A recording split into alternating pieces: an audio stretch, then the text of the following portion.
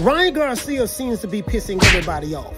First, he's dissing Devin Haney, rapping as though he's training, as though he's in the studio rapping, dissing Devin Haney, calling him every name under the sun. Then he goes on to Twitter and he goes after Terence Crawford, calling him a bitch and saying he wants to fight him. Then after that, he disses his former friend, former partner, stablemate, Errol Spence, said that he was high before the Terence Crawford fight and all of this stuff there. So now, Ryan Garcia is dissing 3 fighters.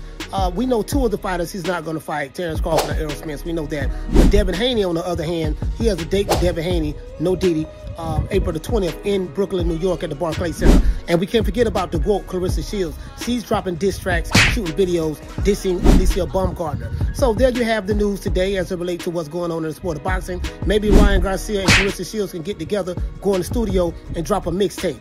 What say you?